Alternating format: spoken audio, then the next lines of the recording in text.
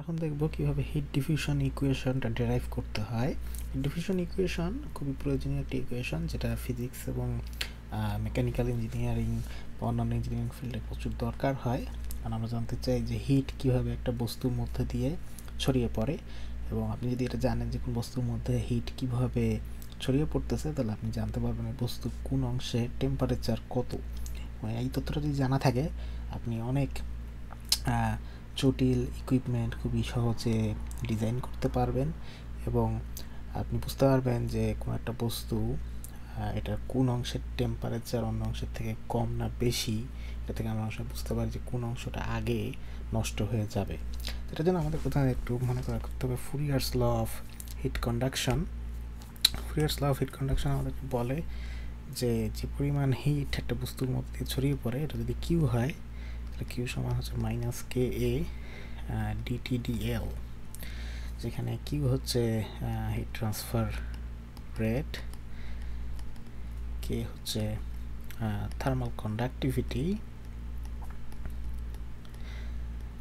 Thermal conductivity হচ্ছে প্রত্যেকটা বস্তুর একটা নিজস্ব গুণাগুণ আছে, যে সেটা কী পরিমাণ হিট অন্যান্য বস্তুর মধ্যে কীভাবে ছড়িয়ে দিতে পারে তার একটা পরিমাপ। এ হচ্ছে ক্রস সেকশনাল এরিয়া বা প্রস্থচ্ছেদ করলে যে ক্ষেত্রফলটা পাবেন সেটা। ডিটি টি হচ্ছে টেম্পারেচার, আর এল হচ্ছে ডিস্টেন্স। তো এই বেসিক লটা ফুরিয়ার প্রচুর এক্সপেরিমেন্ট করে এই লটাকে প্রপোজ করেছেন 1800 সালের দিকে, এবং তার মাধ্যমে আমরা জানি যে কোনো বস্তুর মধ্যে যদি কন্ডাকশনের মাধ্যমে হিট ছড়িয়ে পড়ে, তাহলে তাকে এই যেটা মেকানিজমটা এই ফর্মুলা দ্বারা নিয়ন্ত্রিত হয়। অর্থাৎ বস্তুটার যদি ন্যাচারালি ক্ষমতা থাকে অনেক বেশি হিট ট্রান্সফার করার, তাহলে তার কে ভ্যালুটা অনেক বড় হবে, তখন সে অনেক বেশি কিউ বা হিটের ভ্যালুটাও তখন বেড়ে যাবে, ফলে সে বেশি হিট ট্রান্সফার করতে পারবে। একইভাবে যদি কোনো বস্তুর এরিয়া অনেক বড় হয়, যেমন ধরুন একটা চায়ের কাপ, সেটা যে পরিমাণ হিট ট্রান্সফার করতে পারবে, ওর যে এরিয়া, একটা বালতি তার থেকে বেশি হিট ট্রান্সফার করতে পারবে। এবং ডিডিডিএল হচ্ছে এটা ডেরিভেটিভ বা ডিফারেন্সিয়েশন, মানে হচ্ছে যে টেম্পারেচার দূরত্বের সাথে সাথে কীভাবে চেঞ্জ হচ্ছে। টেম্পারেচার যদি খুব র্যাপিডলি চেঞ্জ হয়, তার মানে অবশ্যই সেখানে অনেক বেশি হিট এক জায়গা থেকে আরেক জায়গায় মুভ করছে, তাহলে টেম্পারেচার এত বেশি চেঞ্জ হতো না, তার একটা পরিমাণ। তো আমাদের ইকুয়েশনের জন্য আমরা এইটুকু জানলেই হবে। এটা জানতে হবে যে একটা কন্ট্রোল ভলিউমে কীভাবে এনার্জি ব্যালেন্স করতে হয়। তো কন্ট্রোল ভলিউম মানে হচ্ছে এমন একটা জিনিস বা এমন একটা বস্তু বা এমন একটা জায়গা, যেটা আপনি আপনার বোঝার জন্য বা অ্যানালাইসিস করার জন্য বেছে নিয়েছেন। তো আমরা মনে করেন একটা কন্ট্রোল ভলিউম নেই, আমরা একটা কিউব নিলাম, একটা বাক্স নিলাম, একটা কন্ট্রোল ভলিউম। তো আপনি যদি মনে করেন এই বস্তুর মধ্যে কিছু এনার্জি আসছে, যেটাকে আমরা বলতেছি ই ইন, সো প্রতি সেকেন্ডে মনে করেন 5 জুল করে এনার্জি আসছে, এবং কিছু এনার্জি বের হয়ে যাচ্ছে, প্রতি সেকেন্ডে মনে করেন কিছু এনার্জি বের হয়ে গেল, তাহলে এটাকে আমরা বললাম ই আউট। এরপর মনে করেন এই বস্তুটা নিজে থেকে এনার্জি জেনারেট করতে পারে, যেটাকে আমরা বললাম হচ্ছে ই জি। এখন প্রতি সেকেন্ডে বস্তুটা 5 ওয়াট করে এনার্জি আপনাকে তৈরি করে দিচ্ছে কোনোভাবে। যেমন এটা একটা উদাহরণ হচ্ছে, আপনি যদি কারেন্টের তার এর মধ্যে দিয়ে ইলেকট্রিসিটি পাস করান, তাহলে এটা গরম হয়, তখন সে নিজেই হিট এনার্জি তৈরি করছে। তো আমরা এই ইজি দিয়ে এরকম একটা এনার্জিকে প্রকাশ করছি। একইভাবে আমরা জানি যে প্রত্যেকটা বস্তু অনেক অণু এবং পরমাণুর মাধ্যমে তারা গঠিত। তো এই অণু পরমাণুর নিজস্ব গতির কারণে, মোশনের কারণে তারা অনেক এনার্জি স্টোর করে রেখে দিতে পারে। তো এই বস্তুটা মনে করুন কিছু এনার্জি স্টোর করে রেখে দেয়। এখন প্রশ্ন হচ্ছে একটা বস্তুর মধ্যে কি পরিমাণ এনার্জি স্টোর করা আছে। তো আমরা দেখি যে যে পরিমাণ এনার্জি তৈরি হচ্ছে, সেটা যদি আমরা বলি ইজি, তাহলে এই পরিমাণ এনার্জি পুরো বস্তুটার মধ্যে তৈরি হলো। এর মধ্যে যে পরিমাণ এনার্জি আসলো, সেটাকে আমরা বলছি হলো ই ইন। তো ই ইন হলো এই পরিমাণ এনার্জি এখন এই বস্তুটার মধ্যে এসে ছড়িয়ে পড়লো পুরো বস্তুটায়, মানে এই পরিমাণ এনার্জি ছড়িয়ে পড়েছে। এখন এই পরিমাণ এনার্জি বস্তুটার মধ্যে অলরেডি চলে আসছে, এবং ই আউট এই এনার্জিটা বস্তু থেকে চলে যাচ্ছে, তার মানে এটুকুন এনার্জি বস্তুটা হারিয়ে ফেললো। তাহলে যে এনার্জিটা থাকলো সেটাই হচ্ছে বস্তুটার মধ্যে জমা থাকবে। যদি জমা থাকে তাহলে এটা আমরা বলি ইএসটি। এই তাহলে এই যে আমরা ইকুয়েশনটা পেলাম, এই ইকুয়েশনটাকে বলা হয় এনার্জি ব্যালেন্স কন্ট্রোল ভলিউম। তো এই কন্ট্রোল ভলিউমটা দেখুন এটা কোনো কিছুর সাথে মুভ করছে না, এটা স্থির কন্ট্রোল ভলিউম। যদি এটা মুভ করতো তাহলে অন্য একটা ইকুয়েশন পেতাম, বাট আমাদের কাজের জন্য এই ইকুয়েশনটাই এনাফ। আমরা এতে এটুকুই বলতে পারছি যে পরিমাণ এনার্জি আসলো এবং যে পরিমাণ এনার্জি নিজে তৈরি করলো এবং যে পরিমাণ এনার্জি বের হয়ে গেল, তাদের মধ্যে একটা রিলেশনশিপ আছে। যদি আপনি জানেন যে কী পরিমাণ এনার্জি জমা থাকলো, আপনি এটাকে এভাবে চিন্তা করতে পারেন। মনে করেন বস্তুটা হচ্ছে আপনার একটা ব্যাঙ্ক অ্যাকাউন্ট, আপনি ব্যাংকে মাসে মাসে টাকা জমা রাখেন, যেটা হলো ইন। ব্যাংক আপনাকে টাকা তৈরি করে দিচ্ছে, মনে করেন সুদ দিচ্ছে, তো সেটা হচ্ছে ইজি, টাকা তৈরি হচ্ছে প্রত্যেক মাসে। আর কিছু টাকা আপনি নিয়ে খরচ করে ফেলছেন আপনার সাংসারিক কাজে, সেটা বের হয়ে যাচ্ছে, সেটা হলো ই আউট। তাহলে ব্যাংকে যে পরিমাণ টাকা জমা থাকলো সেটাই হলো ইএসটি। তাহলে এভাবে আমরা এনার্জি ব্যালেন্সের ইকুয়েশনটা পেয়ে গেলাম। এখন আমরা হিট ডিভিশন ইকুয়েশনটা প্রমাণ করতে পারি, যেন আমাদের একটু ক্যালকুলাসের সাহায্য নিতে হবে। তো আমরা মনে করেন এই রেক্টেঙ্গুলার কিউবিক বক্সটাই রাখলাম। তো যেহেতু আমরা ডিফারেন্সিয়েশন ইউজ করে ইকুয়েশনটা ডেরাইভ করবো, আমাদের খুব ছোট্ট একটা বক্স নিতে হবে, এতই ছোট যে এটা আপনি কোনো কিছু কল্পনা করতে পারেন তার থেকেও ছোট একটা বস্তু। এরকম যদি হয় তাহলে আমরা বলবো যে বস্তুটার প্রত্যেকটা যে ডাইমেনশন, মানে দৈর্ঘ্য, প্রস্থ, উচ্চতা, এগুলো খুবই ছোট। অর্থাৎ এই ডিএক্স, ডিওয়াই, ডিজি জিনিসগুলো খুবই খুবই ছোট একটা সংখ্যা, খুব ছোট সংখ্যা, খুবই ছোট। কত ছোট আপনি যেভাবে চিন্তা করতে পারেন তার থেকেও ছোট। তো আমরা একটা কোঅর্ডিনেট সিস্টেম নেই, মনে করুন আমি বললাম একটা কোঅর্ডিনেট নিলাম, মানে আমি জাস্ট হিসাব রাখবো যে বস্তুটা কোন অংশটা কোথায় কোথায় অবস্থিত। আমাদের একটা অ্যাক্সিস থাকলে সুবিধা হয়। আমরা এটা হলো এক্স অ্যাক্সিস, এদিকে হলো ওয়াই অ্যাক্সিস, এটা হচ্ছে জি অ্যাক্সিস। তাহলে আমরা এইভাবে আমাদের প্রবলেমটাকে সেট করলাম। এরকম একটা বস্তু আছে, একটা রেক্ট্যাঙ্গুলার একটা বস্তু, এবং আপনারা লক্ষ্য করুন প্রত্যেকটা বস্তুটার যে ডাইমেনশন আছে আমি সেগুলোকে এই কোঅর্ডিনেট অ্যাক্সিসের সাথে মিলিয়ে নাম দিয়েছি। অর্থাৎ এক্স অ্যাক্সিস বরাবর যেটা, ওটাকে নাম দিয়েছি ডিএক্স, বা অ্যাক্সিস বরাবর যেটা ডিওয়াই, জেড অ্যাক্সিস বরাবর যেটা ডিজেড। আর যেটা একটা কিউব, আমরা সিম্পল করার জন্য সবগুলো মাত্রা নিয়েছি সমান। তাহলে এটা যদি ডিজেড হয় এটাও ডিজেড, যদি ডিওয়াই হয় এটাও ডিওয়াই, আবার এটাও ডিওয়াই, একইভাবে এটা ডিএক্স হলে এটাও ডিএক্স, এই পুরোর অংশটা, আবার এটা ডিএক্স হলে এটাও ডিএক্স, আবার এটা হচ্ছে ডিজেড। তাহলে আমরা জানি যে বস্তুটার মাত্রাগুলো কীরকম। তো আমরা আমাদের কাজের সুবিধার জন্য এটাকে আরেকবার ড্র করি। তো আমরা আবার ড্র করলাম, সিস্টেমে লিখলাম ডিএক্স, ডিওয়াই, ডিজেড। মনে করুন কিছু হিট এনার্জি বস্তুটার এখানে চলে আসলো, যেটাকে আমরা বললাম হচ্ছে কিউ। যেহেতু এই হিট এনার্জিটা এক্স অ্যাক্সিস বরাবর আসছে, আমরা এটা বললাম কিউ এক্স। মনে করুন এই হিট এনার্জিটা আসছে হলো বস্তুটার এই সারফেস বরাবর, যেটাকে আমি এখন রেড দিয়ে দেখাচ্ছি, যেটা আমরা পাশ থেকে দেখতে পাচ্ছিলাম না। তো এই এনার্জিটা আসছিল এই রেড সারফেসটা বরাবর। তো একইভাবে বস্তু আরেকটা এজ আছে যেটা আমরা দেখতে পাচ্ছি না। তো এই এনার্জিটা এখন এক্স বরাবর আসলো, এসে সেটা এই ফেজ দিয়ে এক্স বরাবরই বের হয়ে গেল। সমস্যাটা হচ্ছে বস্তুটার মাঝখানে একটা দূরত্ব আছে ডিএক্স, এই দূরত্বটা বস্তুটি হিট এই বস্তুটার মধ্যে প্রবেশ করার মাধ্যমে এই দূরত্বটা অতিক্রম করেছে। তো এটা যেন অতিক্রম করতে হলো, তাহলে এই বস্তুটার এই পাশে, যেটাকে আমি এখন নীল দাগ দিয়ে দেখাচ্ছি, যে পরিমাণ হিট এই সারফেস থেকে বের হয়ে গিয়েছে সেটা এই কিউ এক্সের সমান হতে পারে বা নাও হতে পারে। আমরা মনে করি যেটা খুব কাছাকাছি, তো এটাকে আমরা একটু পার্থক্য রাখার জন্য বললাম কিউ এক্স প্লাস ডিএক্স। কারণ এই ফেসে যে পরিমাণ হিট এসেছিল সেটা যখন এই ডিএক্স দূরত্ব অতিক্রম করেছে তখন নিশ্চয়ই সে কিছু হিট ট্রান্সফার করবে। কারণ আমরা ফুরিয়ারের ল থেকে জানি যখনই আপনি একটা ডিস্টেন্স অতিক্রম করবেন তখনই আপনার কিছু হিট ট্রান্সফার হবে। আর আপনি যেদিকে অতিক্রম করবেন সেদিকে দূরত্বটুকু কত সেটার মাধ্যমে আমরা এটা জানতে পারবো। তো যখন আমরা এটা জেনে গেলাম, আমরা এই কারণে আমাদেরকে এটা মনে রাখতে হবে যে দুইটা ফেসের হিটের ট্রান্সফারের পরিমাণ বা যে পরিমাণ হিট পাস হচ্ছে বস্তুটার মধ্যে দিয়ে সেটা সমান নাও হতে পারে। একইভাবে আমরা বস্তুটার অন্যান্য সারফেসগুলো যদি দেখি, যে বস্তুটা এইখানে যে সারফেসটা এই বরাবর যে হিটটা আসছিল সেই হিটটা এসে পৌঁছাচ্ছে হলো এই হলুদ দাগ দিয়ে আমি যে সারফেসটা দেখাচ্ছি সেটার উপর লম্বালম্বিভাবে। তাহলে এই লম্বালম্বি ভাবটা যে ডিরেকশনটাকে দেখাচ্ছে সেই ডিরেকশনটা হচ্ছে জেড ডিরেকশন। তাহলে জেড ডিরেকশন বরাবর যে হিটটা যাচ্ছে মনে করলাম যে কিউ জেড পরিমাণ হিট এই সারফেস দিয়ে মনে করেন বস্তুটার মতো ঢুকে পড়েছে, যে পরিমাণ হিট উপরের সারফেসটা দিয়ে বের হয়ে যাবে সেটা হয় কিউ জেড থেকে একটু বেশি হবে বা একটু কম হবে, খুব বেশি বা কম না, যেটাকে আমরা বোঝানোর জন্য লিখব কিউ জেড প্লাস ডিজেড। তাহলে আপনারা অবশ্যই বুঝতে পারছেন যেহেতু আমরা এক্স এবং জেড দুটো ডিরেকশন নিয়ে কাজ করেছি আর একটা ডিরেকশন আমাদের বাকি আছে, তো এই ডিরেকশনটাকে আমি গ্রিন কালার দিয়ে দেখাই।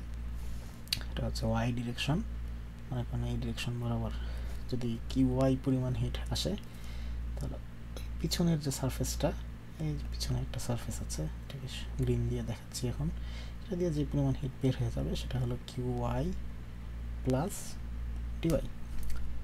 আচ্ছা, যদি আমরা এই পর্যন্ত বুঝে থাকি তাহলে আমরা এখন ফুরিয়ারের ল ব্যবহার করে এই মানগুলো বের করতে পারবো। আমরা দেখি কিউ এক্স এর মানটা কত হবে।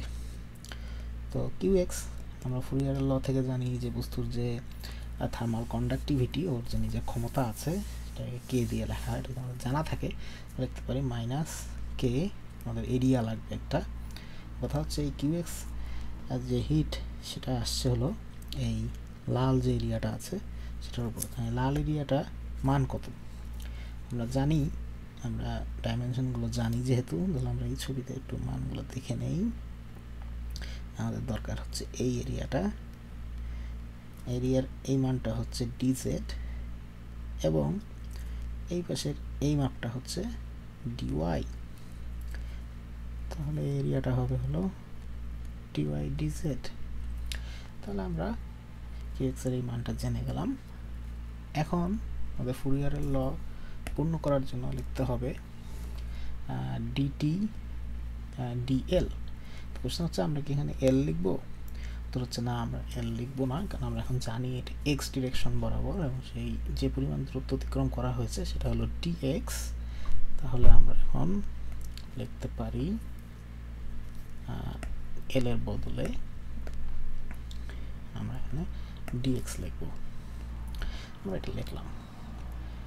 একইভাবে আমরা যে কিউ এক্স এর মান বের করতে পারি, আমরা কিউ আই এর মান বের করি। আবারও আমরা জানি এই বস্তুটা থার্মাল কন্ডাক্টিভিটি হচ্ছে কে। বস্তুটা থার্মাল কন্ডাক্টিভিটি যদি কে হয় আমাদের আবার একটা এরিয়া দরকার হবে। এরিয়াটাকে আমরা সবুজ কালার দিয়ে লিখি, কারণ এটাই হচ্ছে এরিয়াটা, কারণ এই এরিয়াটাই হলো যেখানে কিউআই হিট ফ্লাক্সটা প্রবেশ করছিল। এরিয়াটার মানটা আমরা লিখতে পারি, আমরা দেখি এই মানটা হচ্ছে এ ডিএক্স এবং উপরের মানটা হচ্ছে ডিজেড। তাহলে মানটা হবে হলো ডিএক্স ইন্টু ডিজেড, কারণ এটা হলো দৈর্ঘ্য ইন্টু প্রস্থ, আমরা জানি এটাই হচ্ছে এরিয়া। তো কীভাবে আমাদেরকে ফুরিয়ারের ল সম্পূর্ণ করার জন্য লিখতে হবে হলো ডিটি ডিওয়াই। তো কীভাবে আমরা লিখতে পারি কিউ জেড সমান মাইনাস কে dx into dy DT into DZ. আপনাদের জন্য এটা হোমওয়ার্ক হিসাবে থাকলো যে আমি কিভাবে এই এরিয়ার মানটা পেলাম। এটা খুবই সহজ। এই জেড যে সারফেস বরাবর কাজ করে, যেটাকে লাল দিয়ে আঁকছি, এই সারফেসটা এখানে খুঁজে বের করুন, খুঁজে বের করুন যে এটার এরিয়াটা কত হবে। যখন আমরা হিট ফ্লাক্সের মানগুলো পেয়ে গেলাম, এখন আমাদের দেখতে হবে যে আর কোন হিট ফ্লাক্স মান আমরা বের করতে পারিনি। আমরা মান বের করতে পারিনি হলো Q x plus dx, Q Y plus dy এবং কিউ জেড প্লাস ডিজেড। যেহেতু ওদের মান আমি বের করতে পারিনি, তাহলে আমার এখন যে কাজটা করতে হবে যে ফুরিয়ারের ল ব্যবহার করে বা অন্য কোনোভাবে ওদের মানটা বের করতে হবে। সমস্যাটা হলো ফুরিয়ারের ল আপনার হিটটা যেখান থেকে প্রবেশ করেছে করে যে দূরত্বটা অতিক্রম করেছে সেই বরাবর কতটুকু দূরত্ব অতিক্রম করেছে এটা জানা থাকলে আপনি মানটা বের করতে পারবেন না। অর্থাৎ আমি একটু বোঝার জন্য একটা ছবি আঁকি। মনে করুন এটা হলো বস্তুটা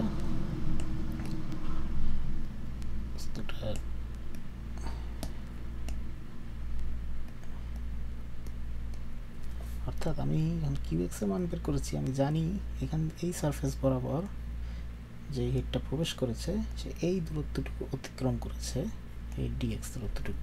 সমস্যা হচ্ছে এইখানে যে হিট ফ্লাক্সটা আছে কিউএক্স প্লাস ডিএক্স সে কতটুকু দূরত্ব অতিক্রম করেছে এটা আমরা জানি না। তো সে কারণে আমরা এখন ক্যালকুলাসের সাহায্য নেব। ক্যালকুলাস থেকে আমরা জানি যে কোনো ফাংশন কিউএক্স প্লাস ডিএক্স হয় তাহলে তার মান বের করার জন্য আমাদেরকে জানতে হবে যে সেই ফাংশনটার অরিজিনাল মানটা কী ছিল।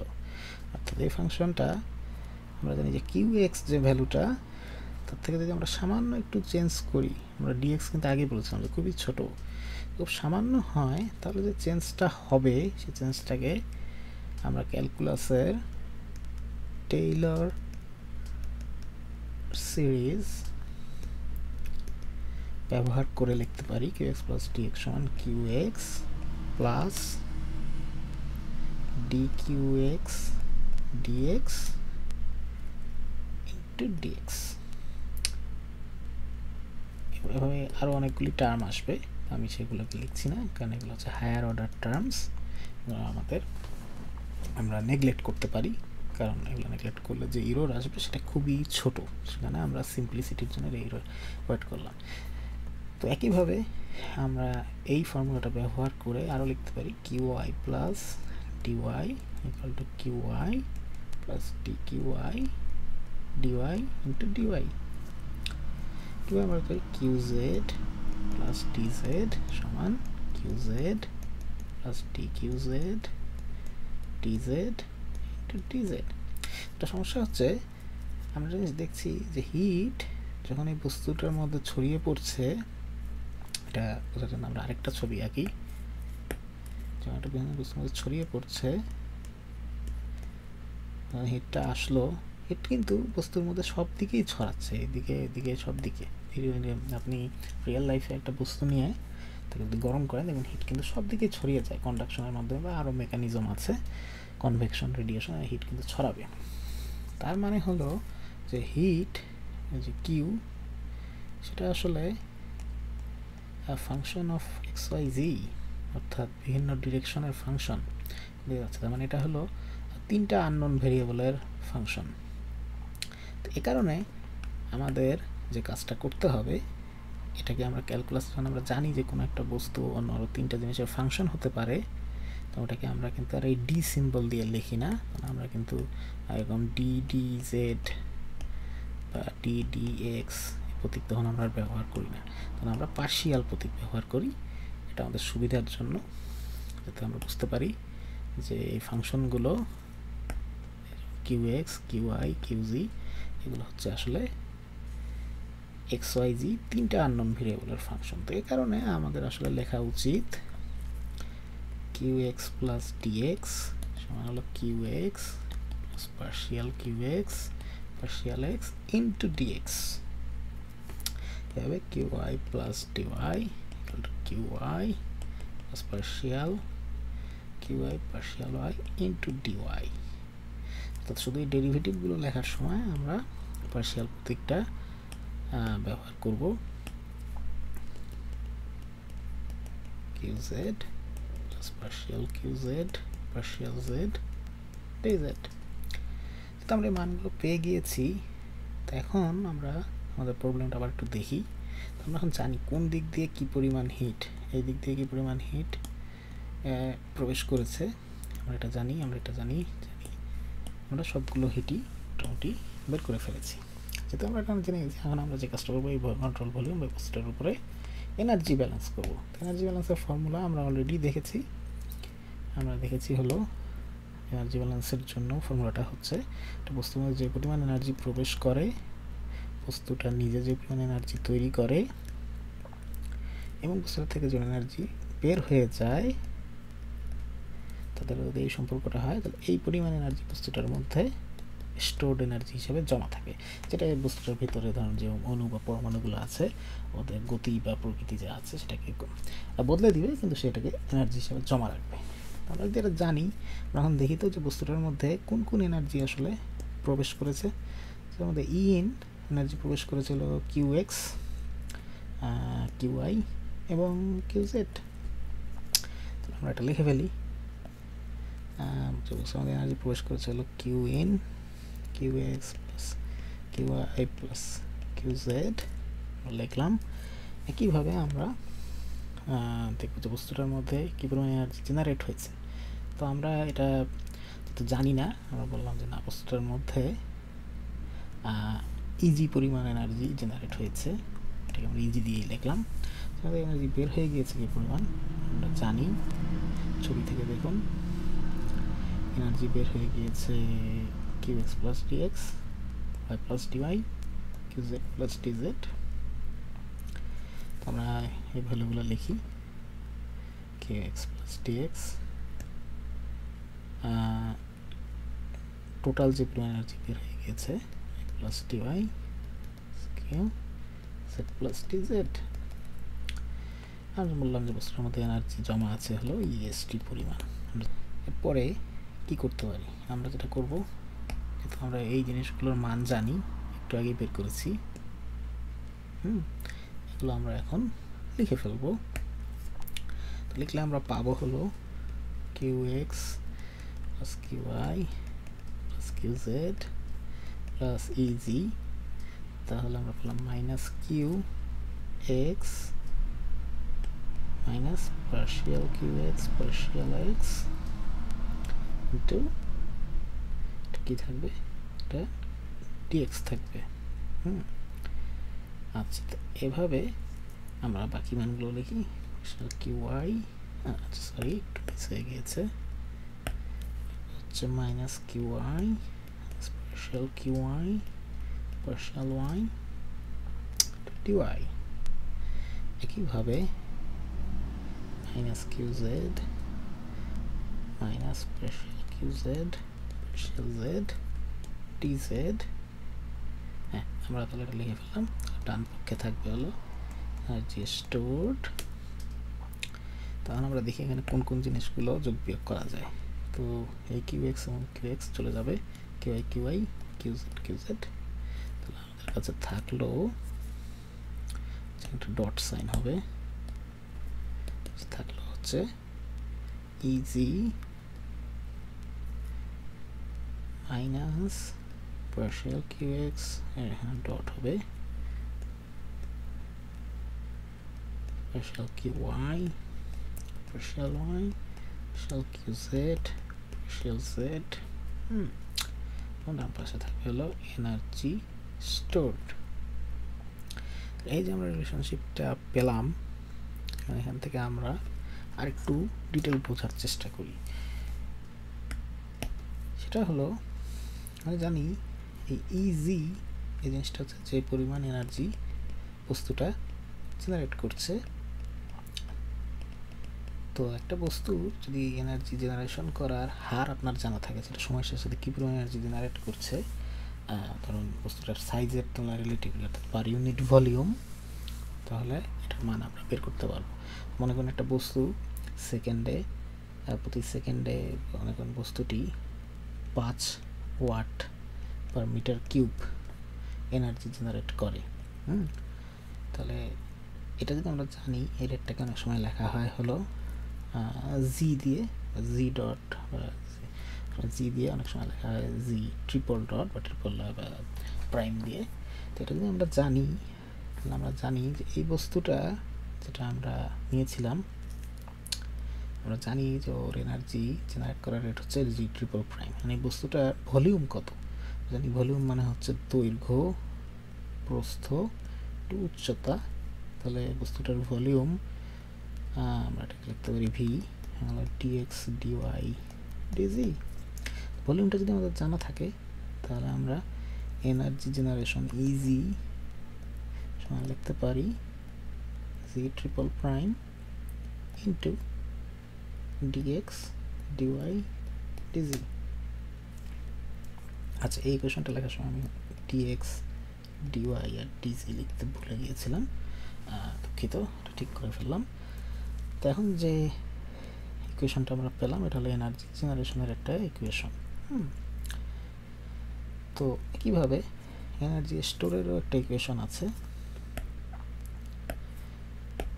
প্রত্যেকটা বস্তুর এনার্জি স্টোর করার যে রেট সেটা ডিপেন্ড করে হলো বস্তুটার ভর কত বা মাস কত এম, এবং এটা আরও ডিপেন্ড করে বস্তুটার যে হিট ক্যাপাসিটি, তার হিট ধারণ করার যে ক্ষমতা, তার উপরে যেটাকে লেখা হয় সি,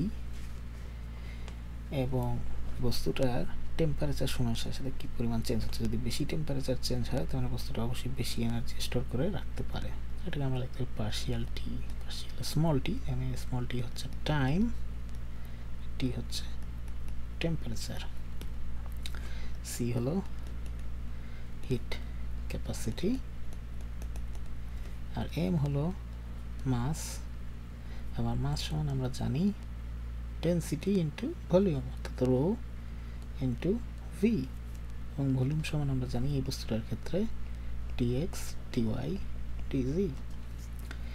তাহলে আমরা এখন এই যে ইকুয়েশনটা ছিল, লাল রং দিয়ে দেখাচ্ছি, এই ইকুয়েশনটাকে আমরা এখন এই নতুন যে মানগুলো পেলাম ইএসটি আর ইজি, সেগুলো এই ইকুয়েশনে আমরা বসাবো, বসিয়ে দেখবো যে কি পাওয়া যায়। তো চলুন আমরা নেই, এটা ছিল হলো easy minus partial Q x partial x dx, এখানে সবগুলো ডেরিভেটিভ। তো এটা লিখি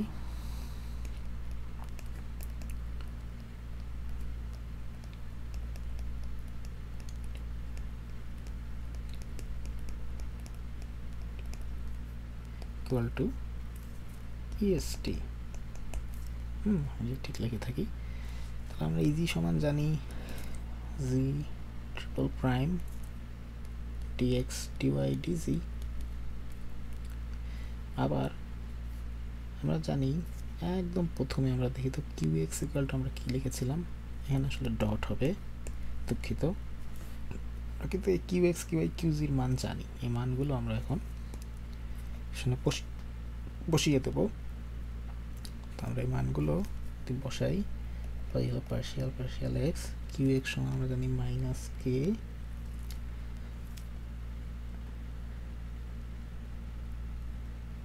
ডিওয়াই ডিজি,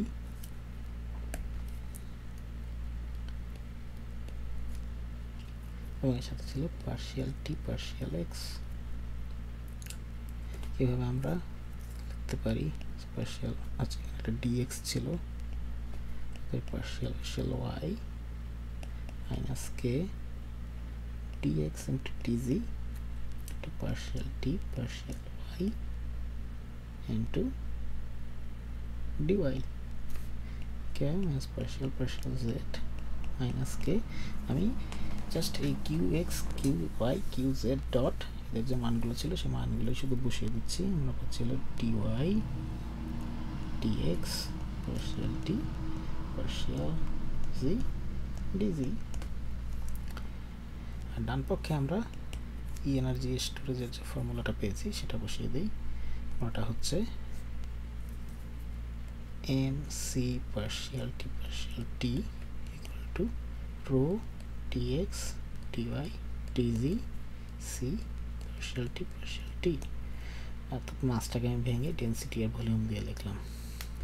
তো কাজটা যদি করা যায়, আমরা এখন একটা জিনিস একটু বোঝার চেষ্টা করি। আচ্ছা দেখুন, ডিওয়াই ডিজি এবং ডিএক্স এই সংখ্যাগুলো যে বস্তুটার বিভিন্ন মাত্রা বা ডাইমেনশন, কাজে এরা হচ্ছে কনস্ট্যান্ট। তবে একটা কনস্ট্যান্ট জিনিসকে আপনি যদি ডিফারেন্সিয়েট করেন তো সেটা কনস্ট্যান্টই থাকে, তাহলে এগুলোকে আপনি ডিফারেন্সিয়েশন অপারেটরের বাইরে নিয়ে আসতে পারবেন। তার মানে আসলে এখানে গুণ আকারে আছে হলো ডিএক্স ডিওয়াই ডিজি, একইভাবে এখানেও গুণ আকারে আছে ডিএক্স ডিওয়াই ডিজি, এখানেও গুণ আকারে আছে ডিএক্স ডিওয়াই ডিজি, আবার এই সংখ্যাটার সাথেও গুণ আকারে আছে ডিএক্স ডিওয়াই ডিজি, আবার ডান পক্ষে যা আছে সেখানেও আছে ডিএক্স ডিওয়াই ডিজি।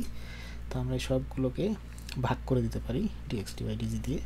তাহলে আমরা যেটা পাবো সেটা হলো g triple prime minus partial x k partial t partial x, এবং এই k এর কারণে এখানে একটা মাইনাস ছিল, এই মাইনাসটা বাইরে নিয়ে আসলাম, তো এখানে লিখলাম প্লাস।